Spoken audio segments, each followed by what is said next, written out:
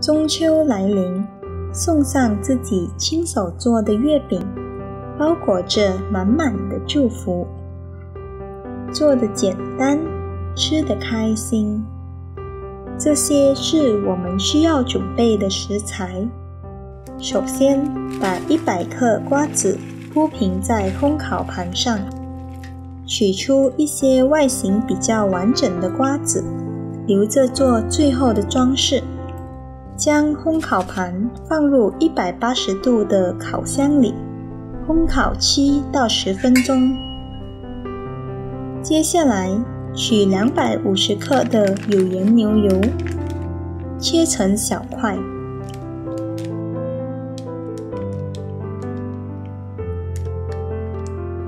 准备1粒鸡蛋，取出蛋黄，塞入500克上海月饼混合粉，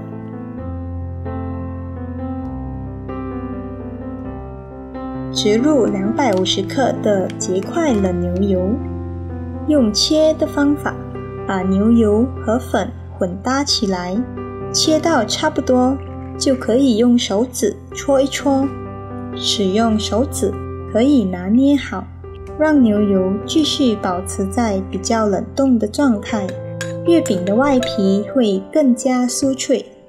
加入蛋黄，搅拌均匀，把月饼外皮的混合物放在保鲜膜上，用手指压一压，再包起来，搓一搓，形成一个面团。在室温的环境放置差不多30分钟。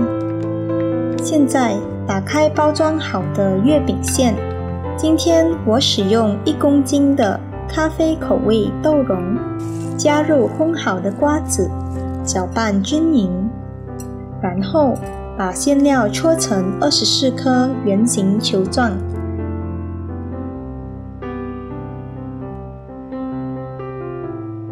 打开之前裹着的面团，同样分成24颗，把它搓成圆形。接下来的步骤是包馅，把外皮压扁，用手指将它平摊开来，把豆蓉馅放在中间，包裹起来。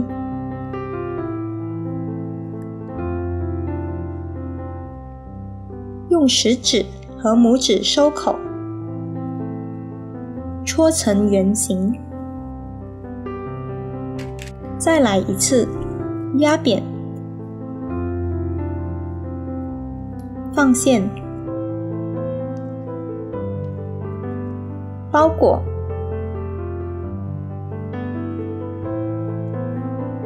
收口，搓圆，放在烘烤盘上，用180度烘烤第一次，时长15分钟。另外准备1粒鸡蛋，取蛋黄，加入1汤匙牛奶，搅拌均匀。将牛奶蛋黄刷在第一次烤出炉的月饼上，薄薄的一层。